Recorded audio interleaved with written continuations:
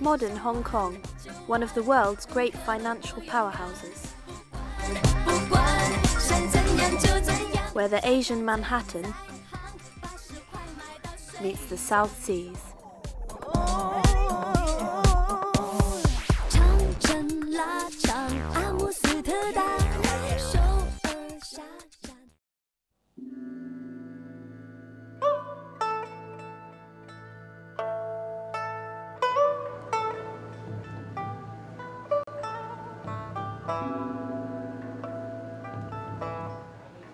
Yet underneath the cosmopolitan veneer lies a culture that still largely venerates the ancient, the traditional. Chongyang and Qingming, in 1 year, we have 2 festivals. They have this kind of habit or custom, for the people to visit the graves, ancestors' graves.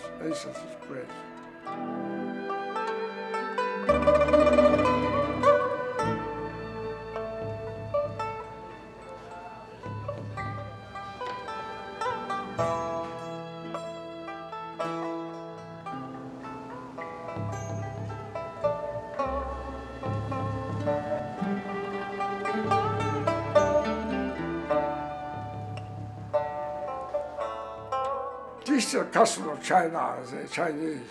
Whenever they worship, they must have incense stick, candle, paper, some paper too, meat, fruit, all those to just to show now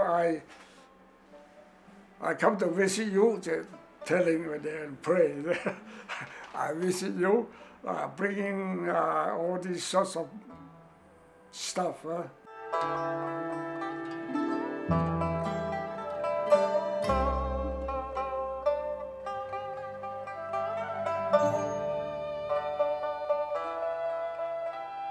Traditional markets flourish at the time of Chungyang every October.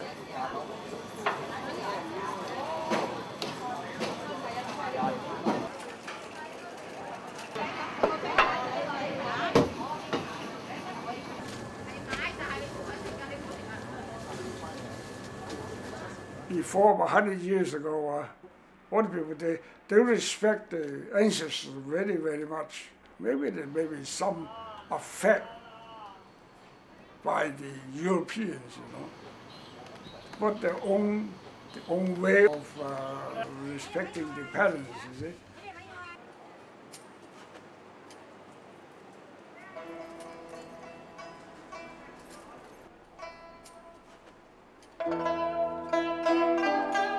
Thousands of paper replicas of prized possessions are bought and later burnt to guide their ancestors through the coming year of the afterlife, in celebration and homage.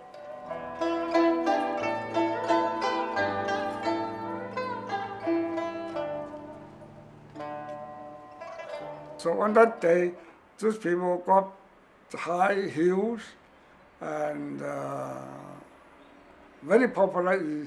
They will fly kites to keep away the devils and so on. The most important thing, according to Chinese teaching, the old people, the grown-up people, they want to know, the youngster people, to know you will take example from me, from the elders, you see, to worship the ancestors. But later, they expect their son and so on will also use the same manner, see, to respect, to honor the ancestors.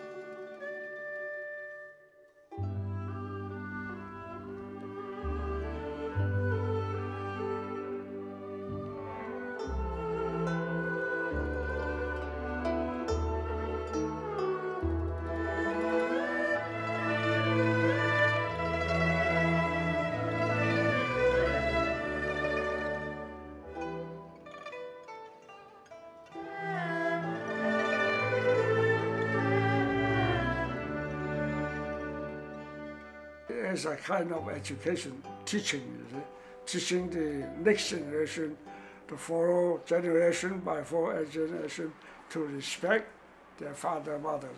Youngster people, young people, they don't want no God, you see. They don't believe all these superstitious things. They don't like to follow their fathers, you see. Festival. What's this? Halloween? Yeah. Chenyun, what's that? Are they having the festival here? I don't know. It's for the For the dead people or something? yes. People that in our age, we don't care much about the Chongyang Festival.